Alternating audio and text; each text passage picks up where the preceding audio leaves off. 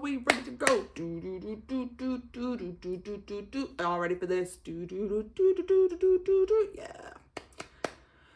Cool. Let's go.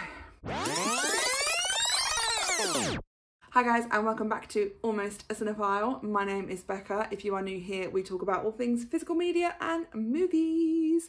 If that sounds like your jam, then please, you can subscribe below and give this video a like, and also leave a comment in the below as well. That'd be lovely. Today is my October physical media haul, and she's big. She's gonna hurt me now. She is really big. So first things first, I'm going to start with a few Christmassy films and the children's films. If that's not your vibe, please skip to the next section. I know some people are interested in that kind of thing and some people not so much. I have children, we collect films for them as well as myself, so I will always be sharing those on the channel if anybody is interested. I will give a kind of brief description of each film. Some I've seen, some I have not, some I've only watched half, which if you know me, that seems to be a running theme. So sit down, make yourself a nice hot drink, get a snack, and let's begin. So first things first is the Christmas films, and we have got Arthur Christmas. Kind of like this one. It's a really interesting take on the traditional Santa story. It's about like a generational Santa thing. So there's like a family of Santas, and basically each Santa retires and then it gets inherited by the next person in the line, and basically they think it's going to be the brother that's more kind of military-esque, and is kind of bringing in very new ideas, new gadgets, new technologies, but if you haven't seen it, spoiler alert, it actually ends up being the character Arthur, who is a lot more simple and just loves the whole joy around Christmas. It's a lovely film. If you haven't seen it before, I have just ruined it, but it is good. If you've got kids that haven't seen it, then I would recommend it. Next, which is a lovely Christmas classic, and that's The Holiday. I nearly forgot what it was called then, and it's right here. This is Cameron Diaz, Kate Winslet, Jack Black, and Jude Law. Basically, they do like a house swap, and then so Kate Winslet swaps houses with Cameron Diaz, and they both come out of like horrible relationships or horrible affairs, and then they switcheroo and find people that they do like in the end. So lovely, cozy, romantic comedy. I really like it, so that's also a good one. This is my husband's favourite, which is Miracle on 34th Street. It's not actually my favourite film, but I do enjoy it. This has the girl that played Matilda and one of the Attenborough brothers, Richard Attenborough, who was also in Jurassic Park. And he plays Santa and nobody believes him, so they go to court and it's a big trial, which sounds a little bit like not very Christmassy, but it is really sweet and very good film. I love it. This is an English classic. I don't know if people in the US, you must be aware of these, but the Raymond Briggs short films, The Snowman and Father Christmas. Father Christmas is my favourite only because there is some speaking in it, whereas The Snowman is a completely silent film. I know they do The Snowman and the Snow Dog as well, which I don't particularly, it's lovely, but these two have to be played at Christmas time every year for us, especially in the UK. It's a massive tradition for most people to put this on. So this is a 2-pack, and I got both of these for £1, which is amazing. So we're going to be having a great time watching that. Another film is The Nativity. I'm sure there's not many more Christmas ones to go, so I'm going to try and whiz through them quickly for you. Yeah, Nativity. This one has, I forget everybody's names, Martin Freeman in. I know there's like quite a few of these films now. I just like the first one. It's quite funny. It's about a school that aren't very good at usually doing the nativity play, that then become good doing the nativity play, and there's like a whole backstory of America and his kind of love life and everything, but it is a good film. This is, I suppose, maybe a Christmas film. It's a winter film. My husband picked this one up, and he thought it would be good to add to the collection. It's March of the Penguins. I feel like I've either not seen this ever before, or I have seen this, but it was a really long time ago. I have watched the Flamingo documentary that I feel like was Disney. I forgot what that's called, but that's a really good film. I loved that one. So yeah, March of the Penguins is good to have. And Christmas and Christmas Without Home Alone. It's one of my favourites, Home Alone. This is number 1. I prefer number 2, but I do like number 1. It is really, really good. Obviously hilarious and painful to watch, but the kids love it. They absolutely gag over some of the things that happen throughout the house. And then these 2 films, so now we're going into kids movies. I haven't got too many to go through. These 2 are ones that my husband picked out. They are his favourite films. They are Cool Runnings and The Mighty Ducks. But I think he said that this wasn't actually, oh, it's The Mighty Ducks. Yeah. So he bought these 2 for himself. I'm not a big fan of sports films. I don't watch sports. I don't like sports. I know Cool Runnings is meant to be a classic. I know John Candy's in it. Is it John Candy?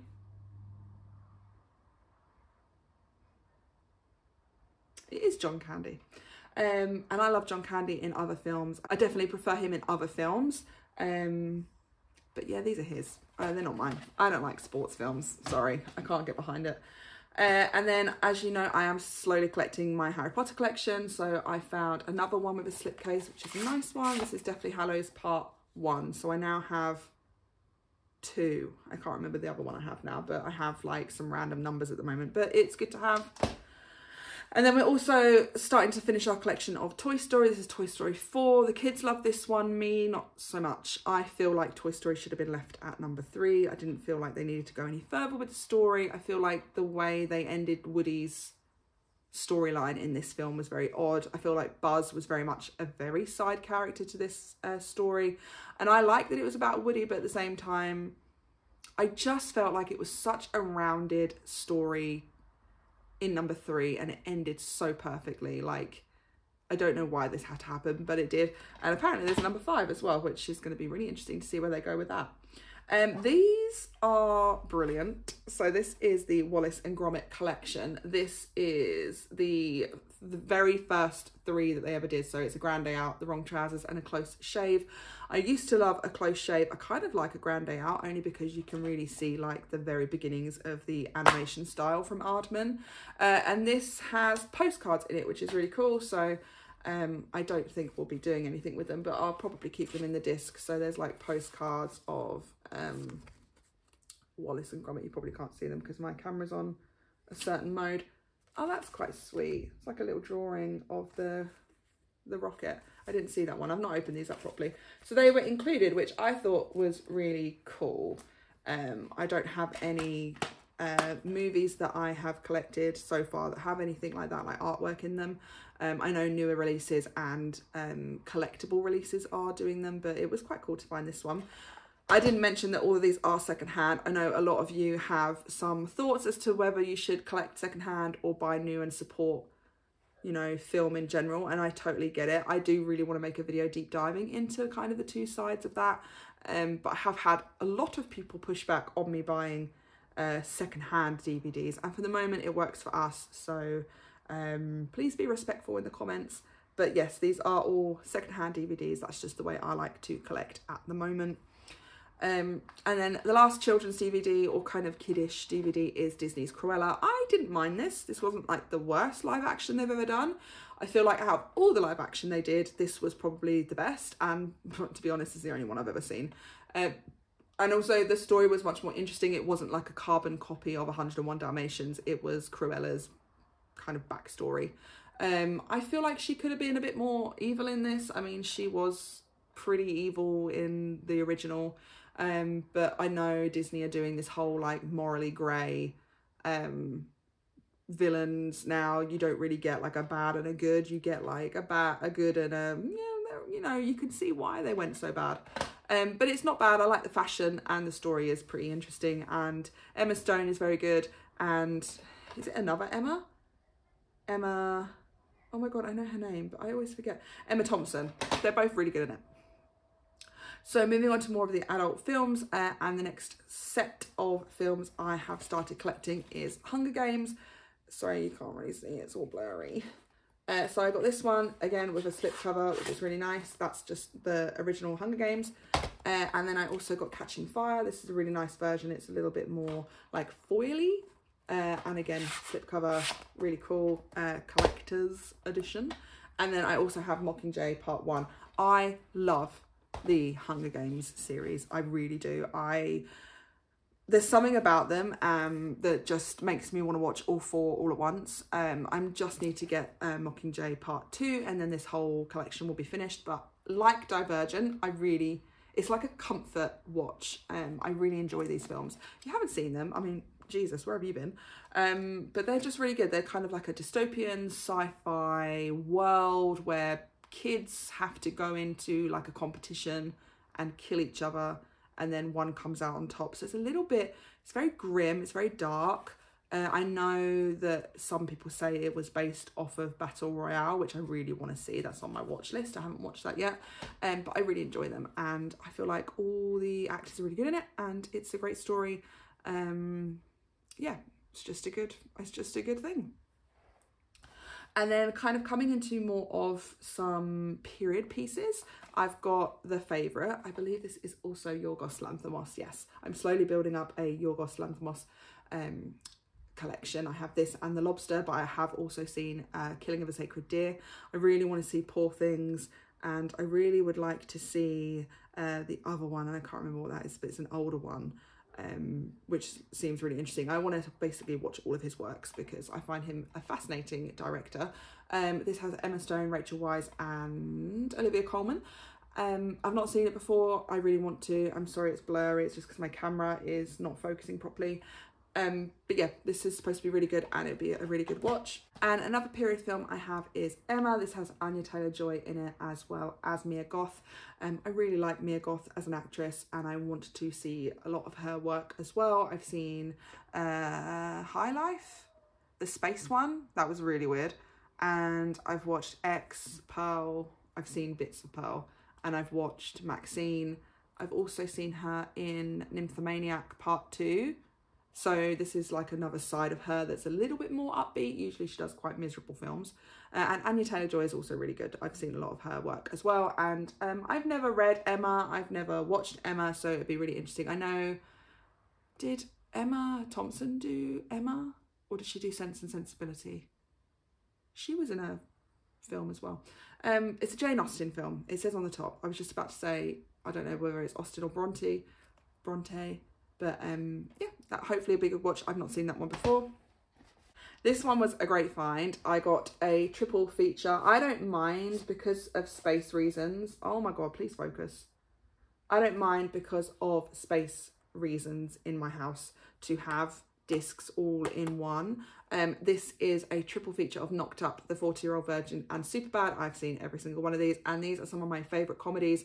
Very quotable, very funny. If I was to say which one was my fave, I do like The 40-Year-Old Virgin. I really do. But Superbad is also equally on top of my list of hilarious films. I just like them. Before comedy got a little bit more censored, those were very, very funny. And then kind of moving on to more just general genres. I got You've Got Mail. I have watched this as well this month. Very classic, very great, nostalgic. My mum and dad actually probably had a version of this snappy DVD case of You've Got Mail. It was one of the first kind of DVDs they purchased when they first got a DVD player. And it just opens up like that. It's very sweet, a lovely story, all about a bookshop and a romance, kind of enemies to lovers. So if you're into that kind of thing, if you're a book girly in general, then you may like that. I got another, oh my God, Wes Anderson film. Nearly forgot that. This is Moonrise Kingdom. I have not seen any Wes Anderson live action films. He does do animation. I have seen both Isle of Dogs and I also have seen Fantastic Mr. Fox. I love both. I love the animation style. I love stop motion. But I have not seen any of his live action films. I have Moonrise Kingdom and The Grand Budapest Hotel, which are on my watch list. I will get around to them eventually. But this has a stacked cast. I think most of his films do. There's Bruce Willis, Edward Norton, Bill Murray, Frances McDormand, Tilda Swinton, Jason Schwartzman and Bob Balaban. So yeah, that's that one. I also got Erin Brockovich. This is another one of hubby's favourites. I actually really enjoy this, if it would focus. It's a really good film. It's about a law case, about like dirty water. and Erin herself is somebody that kind of works her way up in the law world with no formal training. She just kind of, you know, she's smart, but she's not like educated, and there's a lot of prejudice around her and what she wears and how she lives, because she is in quite dire poverty, and it's like a really amazing kind of story, like rags to riches kind of. I mean, it's more like, you know, she works her way up in this law case and wins for people, and it's really, really, really sweet. A few spacey films. I got Passengers. This is Jennifer Lawrence and Chris Pratt. Basically, they go on a mission to colonate another planet, and Chris Pratt's like pod thing where they get frozen or whatever stops working or malfunctions, so he wakes up like really early, like 90 years early, and then he sees Jennifer Lawrence in her pod and thinks she's really pretty and wakes her up as well, and it goes from there. I've also got Arrival. This is one of the films I've only seen a little bit of. This is Amy Adams and Jeremy Renner. It's about aliens that come down, and Amy Adams is like a linguist or a language person. She can like decipher languages. So she gets called to go there to work out what they're saying, because they talk in like this inky circles. That's as far as I got. Never got any further. I love Denis Villeneuve. Dune and Dune Part 2 are my favourite sci-fi films of the decade. So I kind of am wanting to deep dive more into his other works. I have watched Enemy. Wasn't sure about that one. Wasn't sure. But I do like his other films. So I haven't seen that fully, but I will do, hopefully. Another classic. I've got a couple of classics. Speed, Keanu Reeves. Love Keanu Reeves. Matrix is my favourite film of all time. It's top 3 at least, if not number 1. I've never seen Speed. Lots of people say they like it. It also has Sandra Bullock in it. I've never seen it, but I can get behind some fast cars and action. I just like Keanu Reeves. That's why I got it. Another classic is The Abyss. I don't remember ever seeing this. Is this a James Cameron film? I believe it is. I don't actually know what this is about, but it is a classic and most people have probably watched it. I just haven't. This and Armageddon, I get confused between, but one's the sea and one is space, so I don't know why that's so hard to remember. I've never seen this one. Don't know if it's scary or... I don't know. We'll give it a go. This one's actually unopened as well, which is cool. And then a few more horror type films. I've got Kevin Bacon in Stir of Echoes. I'm pretty sure I've watched a vlogger, I don't know if it's Cody Leach or somebody else, really recommend this quite a few times, and I saw it and I was like, oh my god, I think that's the film that guy recommends. So I picked it up, never seen it before, don't know what it's about, but it will be interesting to see. And then I also got a couple of films within the same series, I suppose. I have seen both of these. I have Hannibal and I also have, I have The Red Dragon and I also have Hannibal. Red Dragon, I really like. This one is the one with Ralph Fiennes in it. And the Hannibal one is, I think, the more gory one. This is the one where you actually see, like, brains. Is this the one with, like, Claudel? Is he in this? Claudel? Maybe he's not. Oh my god, Hans Zimmer does the music. I wouldn't be surprised, actually, to be honest. Is he in that one? He's definitely not Red Dragon, and he's definitely not Silence of the Lambs. I do think this is the one with the guy that plays, I always forget his name. He's in Batman, and he's also in Harry Potter. He plays Sirius Black. You know the name. That's the person that's in this. He plays the guy in the wheelchair that's terrifying. And it is one of the more gorier versions of Hannibal. But Red Dragon's really good. And I love The Silence of the Lambs. And that's my favourite, I think. But I don't have that one yet. I also got The Lost Boys. Lots of people recommend this for a really good vampire flick. Never seen it. I also really want to get From Dusk Till Dawn with George Clooney in it, which is a Tarantino film. Never seen that either. But I'm kind of on a little high with vampire films. So I really wanted to see what all the hype was about, because a lot of people say this is in their favourites. For lots of reasons. I am much more of a Twilight vampire lover, but I can get behind some like more gory and more kind of realistic vampire films, which I'm not, you know, afraid to deep dive to.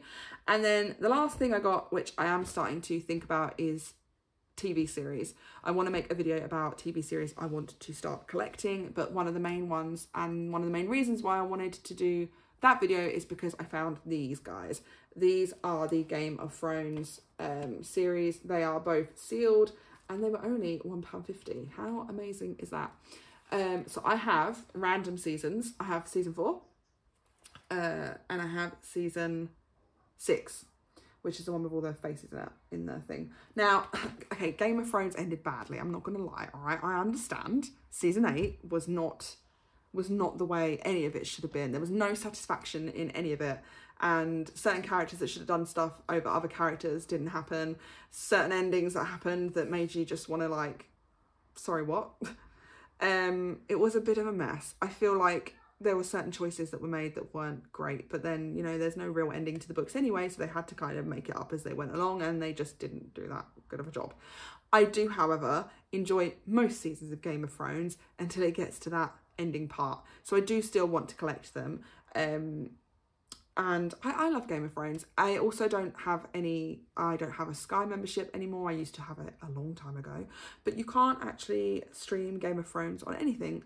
You have to pay for it. So, I mean, like, correct me if I'm wrong, but I only have Netflix and Amazon. And as far as I know, they don't stream Game of Thrones for free. So I'm always trying to like find ways to watch it, and I don't usually get to do that. So I'm really, really excited that I picked these guys up. So I'm hoping to get the other 6. There's 8 seasons. 6. 2 minus 6. Yeah, that's what I'm hoping to do. But yeah, I'm really, really happy I found those because they are brand new and never been opened. So that's a very good find. And that, my lovelies, is everything I collected over the month of October. I really do think I'll be slowing down a lot. I mean, I said that last time. I did say that last time. That didn't happen last time. I am going to try and slow down for Christmas period just because I have to get gifts for other people. Also, it's been a little bit dry in the DVD hunting world. I haven't found a lot out there. So I will probably have a lot less in the next month, but I will still be doing a haul video if I do find anything.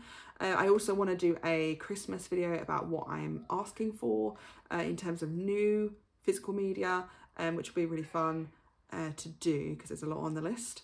But yeah, that's the haul, and I hope you guys enjoyed the video, and I will see you in the next one. Thank you, bye.